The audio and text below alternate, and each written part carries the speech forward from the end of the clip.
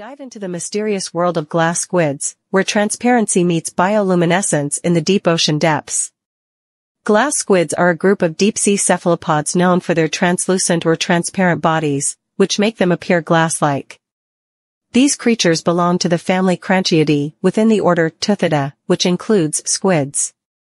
The transparency of their bodies is an adaptation to their deep-sea environment, where transparency helps them avoid detection by predators and prey. The unique characteristic of glass squids is their transparent or semi-transparent bodies. This transparency is thought to provide them with a form of camouflage in the deep ocean, where there is minimal light. Many glass squids are capable of bioluminescence, which means they can produce their own light.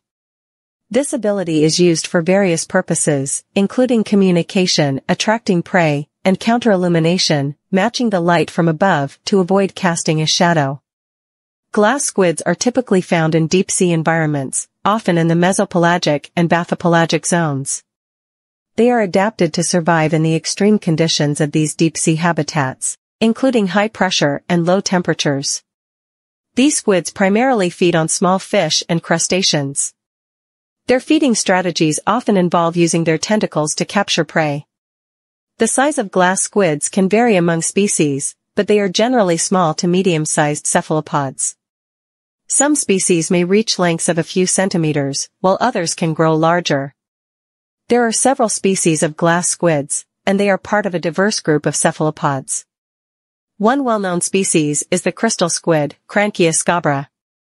Research on glass squids is ongoing, and as technology improves, scientists can explore the deep sea more effectively, providing further insights into the behavior and biology of these intriguing creatures.